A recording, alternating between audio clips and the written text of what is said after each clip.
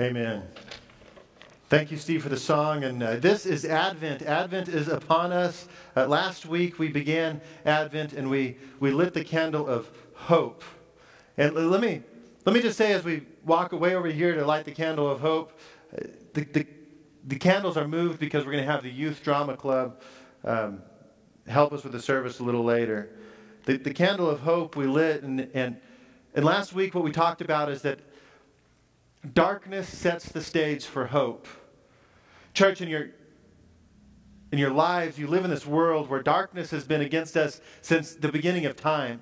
We remember back in Genesis the way the devil tricked Adam and Eve and caused sin. And from that time on, people had this hope for a Savior, hope because of the darkness in the world, and hope because of the personal darkness in each of our lives. Moving forward this week, we go from the candle of hope to the candle of love. And I want you to understand today that as we light the candle of love, that what we're doing is we're remembering God's love for us. You see, the candle of hope and the candle of love, they go hand in hand. And as we light the candle of hope or love,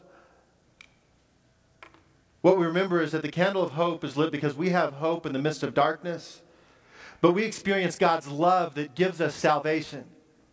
Understand this morning, church, that if it was just this hope that I possessed, I never could achieve that salvation that's at the end of the line. But when God's love is brought into the mix, this love where God so loved the world that He gave His only Son, that whoever believes in Him would not perish but have everlasting life, that love propels us to victory in Christ.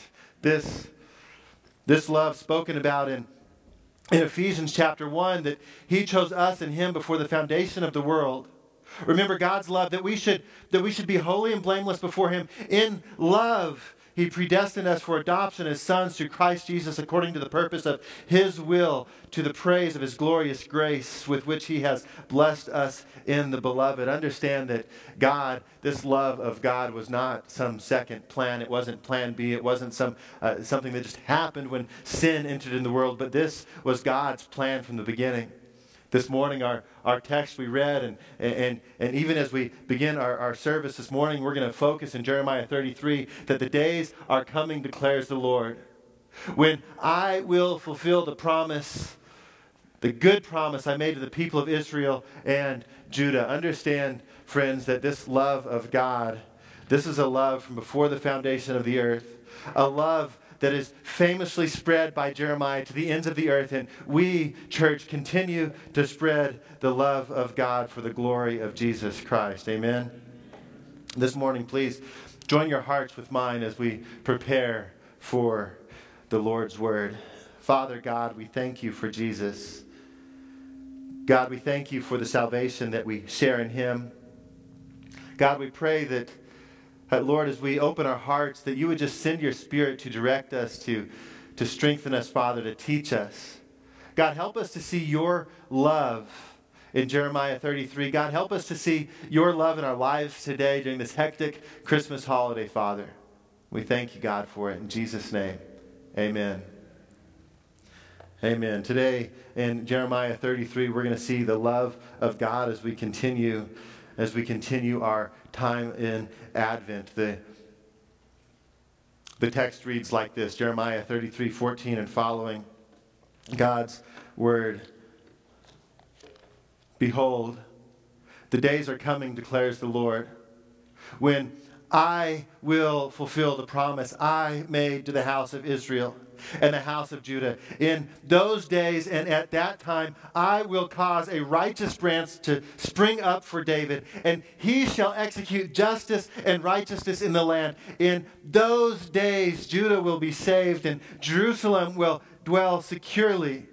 And this is the name by which it will be called: the Lord is our righteousness. Amen and amen. May the Lord add to the blessing of the reading of His Word. This morning, friend, I want you to understand that God's salvation plan is revealed in the Old Testament. I think we see a glimmer of it in Genesis, but as things play out in the Old Testament, we see passages like this in Jeremiah.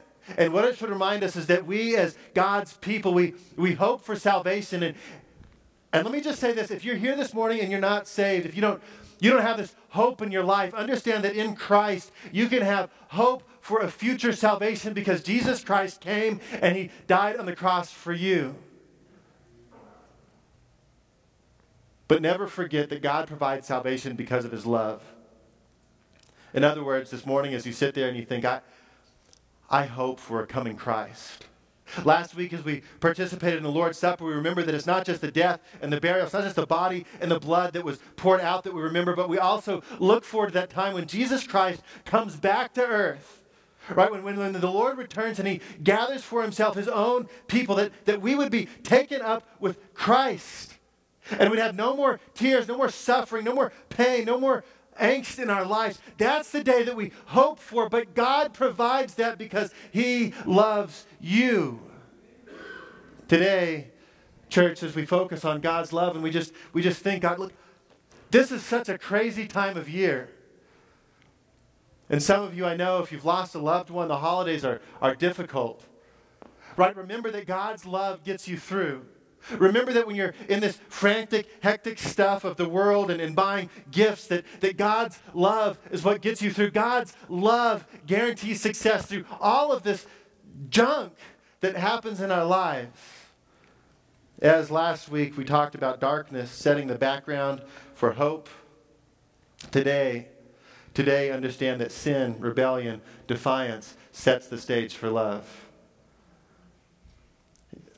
I have 5 kids. You guys know that mostly. 5 boys. That's harder than just 5 kids. And every one of them is probably too much like me.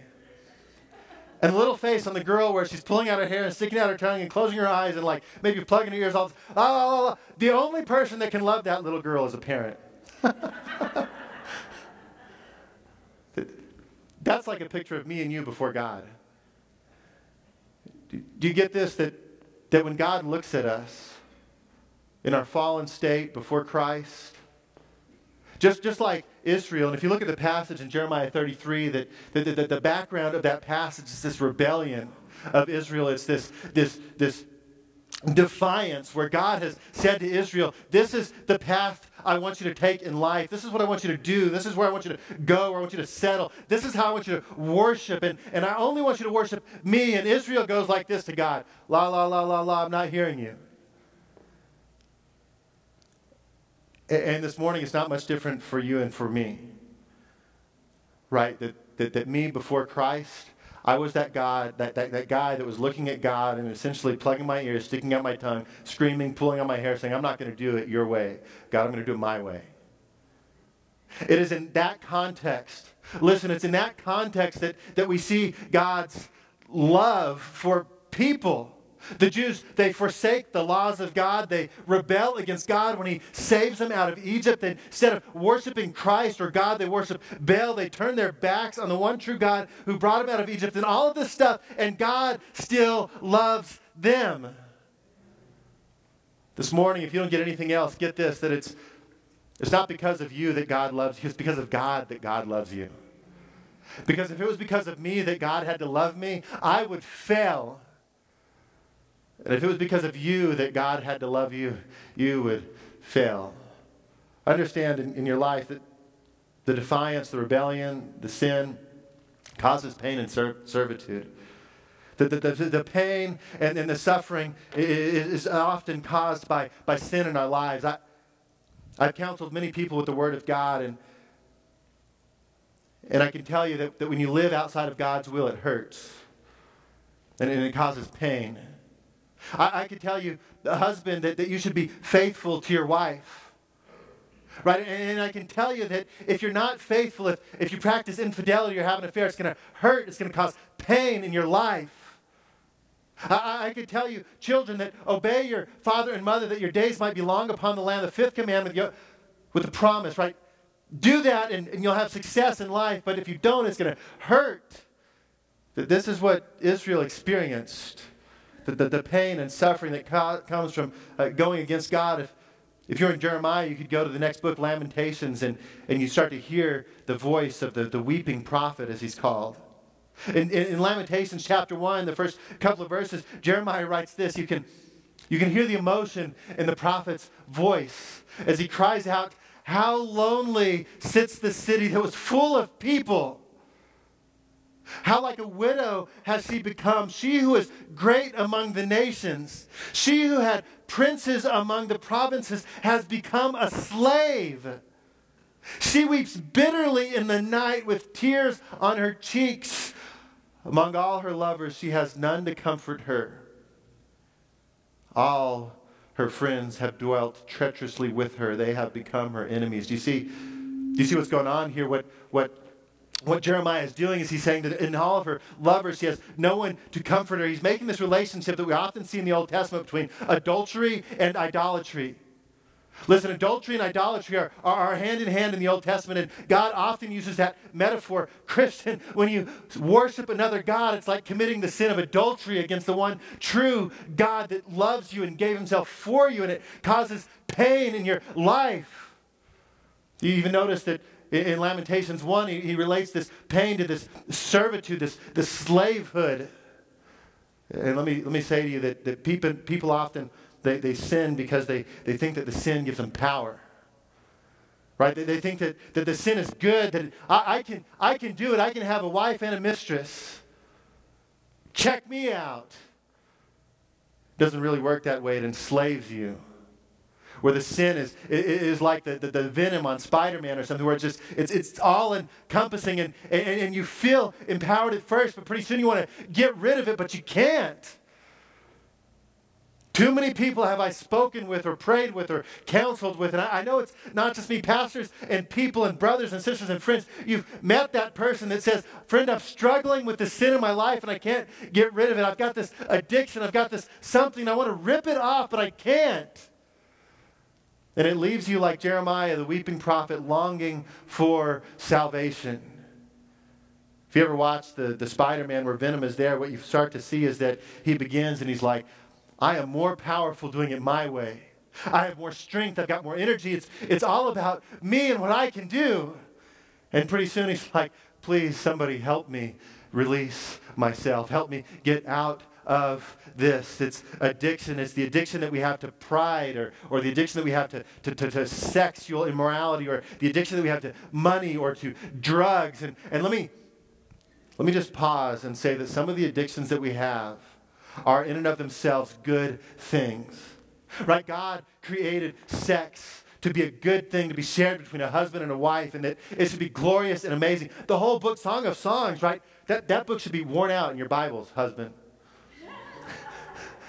God did that for us, and we should praise him for it. But when we pervert it, it hurts us. And we think that we're getting more, but we're getting less. And it leaves us longing for the salvation only God can give. And what always strikes me about this longing is that we're tempted to seek satisfaction in the world.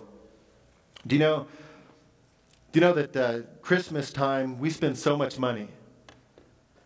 We spend so much money in Christmas time on Christmas gifts. And it's almost like we're trying to buy happiness. And don't misunderstand. Listen, I fully believe that it's good to give gifts to people and that our love language is to be giving and receiving. And man, praise God that we live in a place we're able to celebrate in that way. But $650 billion was spent on Christmas last year. That's like $1,000 per person, say the researchers. And for some people, this is the saddest time of year ever. Right? That the world tries to trick us into seeking the world for satisfaction. The world offers this fake relief. This is the way it works often in your life is you'll be struggling with a sin. And the world holds this out to you. They say, hey, take this apple from me. Take this fruit from me. It's going to be good for you. It's going to give you relief. But you know what happens in your life if you take that forbidden fruit? It's going to offer you this temporary satisfaction that's going to fade quickly. Money's a good example. You know the new car feeling? Researchers say it lasts about 7 months. And then we're ready for another one. Another shot in the arm. It's the same thing that happens with all other addictions. Sexual affairs don't often satisfy that longing that we have because God made that longing for our spouse, the one that can satisfy us. The world offers fake relief. The devil's trickery. Check out what the devil does in Genesis chapter 3. I want you to see this because it hasn't changed. Y'all, this is the same thing that happens to us today. The devil tries to make sin look tasty. And if you read through all of the account in Genesis chapter 3, what you start to see is that the devil is taking God's word and twisting it. You ever hear a guy say, well, I'm just looking, like that's okay? Right? It's a twisting of God's word. Or if you read through what the Pharisees argue with Jesus, what they do is they twist God's word. This is what the devil has done. And in Genesis chapter 3 and verse 6, it all kind of comes to a head. And it says that the woman saw that the tree was good for food. She's completely bought into the devil's lie. That it was a delight to the eyes. You see what's happening in the woman's heart? And listen, Adam wasn't far away. She handed him the fruit. So they're like maybe side by side, and she's like, wow, that looks like it'll be good for me. That is such a delight to my eyes. It's going to be amazing. If I could just get this fruit, I'm going to have all of my needs met, and I'm going to be so much happier than I could ever be without that fruit. And not only that, but it's desired to make one wise. You get this sensation that she is desiring this fruit. And one guy, he said it like this, it starts with comparing. Right, God had given him the fruit. God said, check out all of this stuff that I've given to you all to eat. And they see all of it and they're like, but there's this one thing that I'm not supposed to do, and that's what I really want. Remember, kids, you can tell your kids you can play in any place in the entire house except this one place. Where are they going to play? Right there where they're not supposed to play. That's us. Right? We don't change, we just get bigger. Once we start comparing and we start to see that what I don't have is better than what I do have, we start competing to get it. And we start like desiring. It's this I'm going to do whatever it takes to get that one thing that I can't have. And then we compromise. She took the fruit and she ate, and she gave it to her husband, Adam, who was with her, and he ate also that fruit. And then sin happens. And you know what happens whenever they sin? They don't find satisfaction. Can I tell you, if you don't hear anything else, again, this is the second time if you don't hear anything else, understand sin won't satisfy you. If you sin to find satisfaction, if you rebel against God, if you defy God's command, it's not going to last. You know what does last? God's unconditional love. Listen, the devil offers you this fake satisfaction. God offers love unconditional. And I want you to notice in the text in Jeremiah 33, what we start to see happen is God is using these words, and they're words that emphasize God's position in offering love. He says, I will fulfill the promise that I made. As he continues, he says in verse 15, I will cause a righteous branch to spring up. And what God is doing over and over is he's saying, I am going to cause your salvation. I'm going to bring Jesus Christ that I knew from the beginning of the foundations of the earth that he would come and he would die on that old rugged cross that you might be offered salvation, freedom from that sin that is crushing upon you. You can go back to Deuteronomy chapter 7. I love that passage because in verses 6 through 10, what God does is he talks about Israel, and he says it like this: you're a people holy for the Lord your God. And then in verse 6, he says, you're a treasured possession. Verse 7, he says, it was not because you were more in number than any other people that the Lord set his love on you and chose you. For you were the fewest of all people, but it is because the Lord loves you. Do you hear what God is saying to Israel as he looks at them after the Exodus? And he's like, you know why I loved you? Wasn't because of you. It's not because you were bigger. It's not because you were stronger. It's not because you were healthier. It's not because you were smarter. It's not because you were more successful. I loved you because I love you. I love you because of me, not because of you. It is God and his love unconditional that allows us freedom. And we can move forward to the New Testament. In Ephesians chapter 1, verses 4 through 6 that I read as we lit the candle, what we saw is that God, from before the foundation of the earth, set his love on you. Do you understand that the passage in Ephesians 1, the passage in Deuteronomy, what we're learning from God is that God loves you because God loves you, not because of who you are, but because of who he is. And in Christ and that blood that flowed down from the cross, Jesus gave everything because God loves you. That he could free you with this, not trickery, but this unconditional kind of love. Let me just take a moment to shamelessly plug missions. Do you know that giving to missions allows you to vicariously offer relief to these people that are struggling across the world? You know why I rejoice so much in seeing every one of these little flags. Remember, each one, $500 given to missions. 100% goes to missions. It's because what this means is that you guys are giving the gospel to somebody in the furthest, outermost parts of the world that otherwise would not hear it. Do you know, I can't go to all of those places. Even if I spent the rest of my life traveling year by year to a different country, I would never see all the people. If all of us did all of that, we still would never see all the people that need to hear the gospel. The only way it ever works is if we cooperate together with all of these other, like 47,000 Southern Baptist churches, all supporting missionaries together. The missionaries raise up pastors that plant churches that reach the people so that we see like 1.9 million gospel conversations, 175,000 people led to Christ last year. I didn't talk to that many people last year. Have you experienced the freedom that Christ gives you?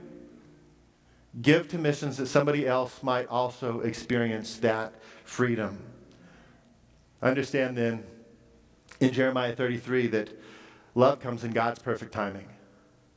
Love comes in God's perfect timing. And I like the way that it's written in all of verses 14, 15, and 16. But what we see is that God says, behold, the days are coming. Verse 15, those days, that time. He goes on in verse 16, in those days, and Judah will be saved. What God is doing is he's saying, y'all, I've got this figured out. And let me tell you that sometimes when we're waiting, it's not that easy. Right? You ever have that time in your life where God is saying, wait. And I don't know about you guys, but I don't wait very well. Even when I know that God is in control, sometimes I have to remind myself that God does God's things in God's time, not in mine. Two important truths we got to know. It's not always for you to know the times that God has set.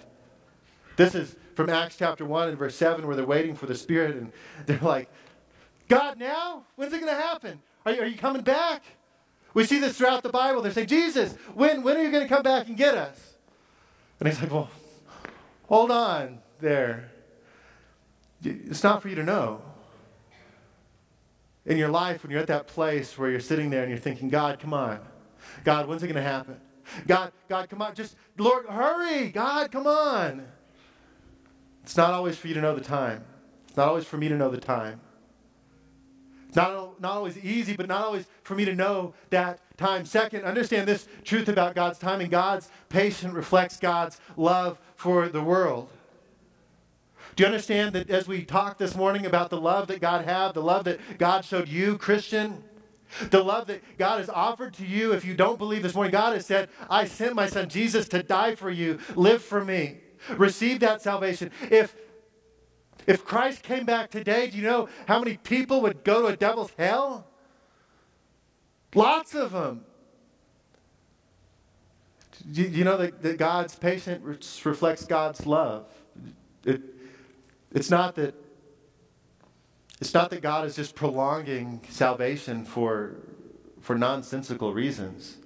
It's not that God is just up there like a tyrant in the sky just toying with different people, but it's God saying like 2 Peter 3, 8, and 9, 1,000 years is like a day, and a day is like 1,000 years. And then he goes on in verse 9 and he says, the Lord is not slack concerning his promises. Some might count slackness, but is long-suffering towards us, not willing that any should perish, but that all should come to repentance.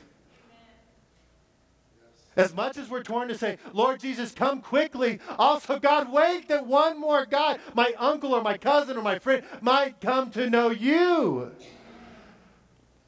Trust God's perfect timing, and God will always make it right for you. And then third, we see this: love makes Christ our righteousness.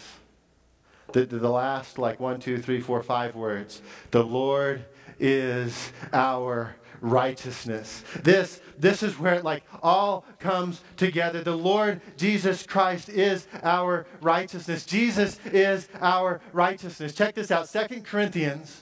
You can write this down, and you can go read through the passage. 2 Corinthians chapter 5, verses 20 and 21, especially verse 21. Where Paul writes, and he says, we are ambassadors, therefore, for Christ. God making his appeal through us. We implore you on behalf of Christ, be reconciled to God. Do you hear what Paul is saying? He's saying, I am begging you, be reconciled to God. And he goes on in verse 21. Listen to what he says. Because for our sake, he made Christ to be sin, who knew no sin, that in him, that is in Christ, we might become the righteousness of God. Do you understand what Paul is saying has happened is that the Lord is my righteousness? You really want it to be impactful, personalize it. For Steve's sake, for my sake, God made Christ to be sin, who knew no sin, that in Christ, Steve might become the righteousness of God. Do you see this? I can be the righteousness of God because of the blood of Christ that was transferred to me. In other words, when God looks at Jesus Christ, he saw the sin of Pastor Steve. When God looks at Pastor Steve, he sees the righteousness of Jesus Christ that gave everything for me, for you. That's why Paul says, we beseech you, therefore, we implore you, we beg you as ambassadors of Christ, be reconciled to God. Don't leave here today if you don't know Jesus Christ as your personal Lord and Savior, because tomorrow's a day not promised. I've seen too many people die before they were supposed to die to tell you that it's okay to get right with Jesus tomorrow. It's not. Get right with Jesus today. Christ is our righteousness, and Christ's love is what propels it. Listen, church, there's 3 truths about God's love for those who count Christ as a righteousness. You are God's treasured possession. So many times in this kind of a holiday, we struggle with inadequacy. I read the statistic where like $1,000 a person is spent on Christmas. Somebody might be out there and they're watching the world tell you, buy, buy, buy, buy, buy. Spend, spend, spend, spend, spend. And you're sitting there and you're thinking, I don't have that much money to spend, and you feel inadequate. Or your kids want something that you can't afford, or maybe just all of the holiday stuff and you don't feel like you're good enough. You're God's treasured possession. Do you get that out of all of the animals and all of the world and all of creation, out of all of the stuff? God said, you know what I want? I want that raggedy old sinner, Pastor Steve, as my treasured possession. I want that guy or that girl that doesn't really deserve my love. That's the one I want, and I'm going to make him or her amazing. Next thing about God's love, remember this, relax. It's not because of you. Do you get that? It's not because of what you've done or what you're going to do that God has set his love on you. It's because of God. God loves you the way God made you, and God wants you that way. In this holiday time, as we sometimes get down about our lives because we're feeling inadequate, something that's good to remember is that God loves what you're looking at. You get here, try this with me. Look at the person next to you and just say this. God loves what you're looking at. Here, look at the person next to you. We're going to try this. It's a group exercise. Now, all together, God loves what you're looking at. You guys, you've got more attitude than that. I've talked to you in person. You look at the person next. God loves what you're looking at. And believe it, because he does, and he created you that way because he loves you. And then remember the third point about God's love. It never, ever fails. God's love will see you through to the end. Through all the difficulties. That's what happened for Joseph and Mary. As we go to the New Testament, we look at the birth story of Jesus Christ. Love is born.